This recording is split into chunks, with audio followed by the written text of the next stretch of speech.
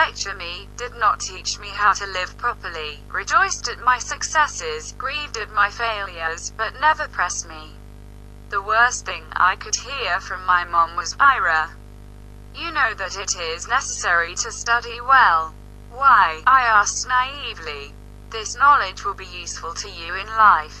"How can I in good stead the knowledge that Rome is the capital of Italy? It's necessary for the overall development."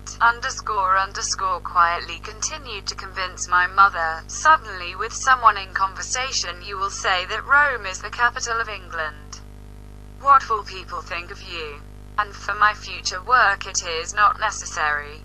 Depends on who you work for. If you are an engineer, you will need knowledge of mathematics, physics, maybe chemistry. Well, why do I need history, geography, biology? You'll have bad grades, you won't go to college, and I will work in a factory, sincerely said I, knowing that the working class in our socialist country has always been in price and in honor. I really did not understand why I need a higher education, if the workers get paid much more than the engineer. Well, imagine, in the cold, you're 8 hours a day, you'll put bricks on the construction site, and I will go to the plant, I said, resolutely. I'm imagining myself standing at the machine overhead holding a hammer and chisel. On this, usually, our fruitless discussion stopped. I did not understand and then could not understand what it is to stand all shift at the machine. And many years later, when I left the institute, appeared in the workplace.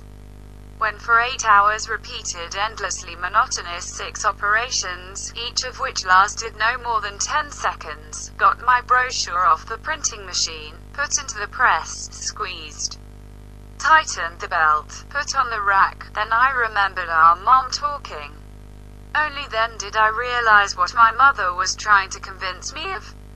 She certainly knew that people did not tend to learn from the mistakes of others, and, therefore, especially did not insist, believing that sooner or later life will put everything in place.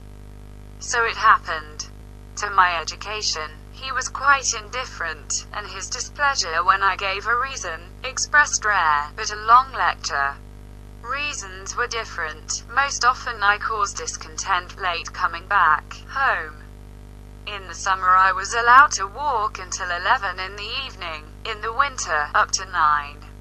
If I was flirting and late, then on the way home I was terribly worried, afraid of Dad's anger. So I did not come to the door, but to the window of the room in which my grandmother lived, and quietly knocked. Fortunately our apartment was located on the first floor. Grandmother carefully sneaked through the corridor, opened the latch and secretly from my dad started me. As a rule, such tactics worked. I quickly jumped into bed and pretended to be there for a long time. However, if I forgot that I was late for the deadline and slowly stomped home, calmly came to the door. I always came across an angry father, listened to his cries about my preferences and shook like a leaf, although Dad only once in his life lashed a belt and never raised his hand to me. But sometimes, suddenly, Dad thought, called me to his room and began to actively educate. You learned your lessons? Yeah, tell me. I told him. After that, Daddy started asking questions himself. What city is the capital of Georgia? How many republics are there in our country? Who is the chairman of the Council of Ministers? I felt like in the exam, and soon learned all the answers to his favorite questions. Dad, for some reason I thought that they would be asked at the interview for admission to the institute. When I made any progress, for example, in sports, he was very proud of me. And having drunk wine with friends, he began to openly brag about what a wonderful daughter he had. Got all my awards, showed pictures.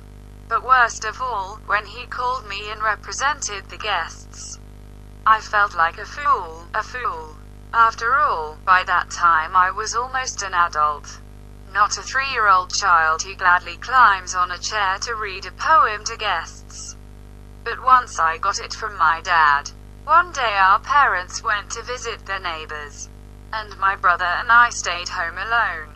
As always, quarreled, fought, and I, out of spite, cried so that they heard me, Daddy, despite the fact that he was next door. He ran to us, grabbed the belt and do not understand the causes of the conflict, molest Daniela Ewer, and then me.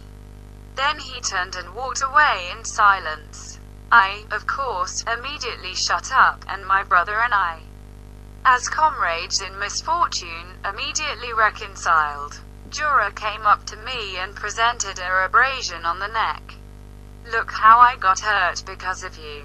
Look, I answered, showing huge, a palm. A bruise, nestled on her hip. Brother Groki, just most do not become ill from such a gloomy spectacle. ?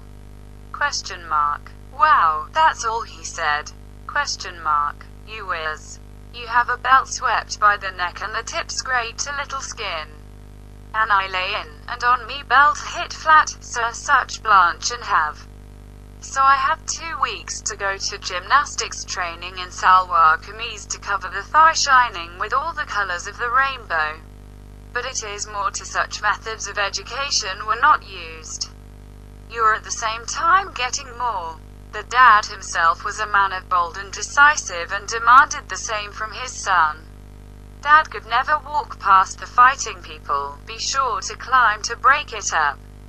Or, for example, sitting at home in front of the TV, suddenly heard the noise of a fight on the street, he immediately jumped off and ran there.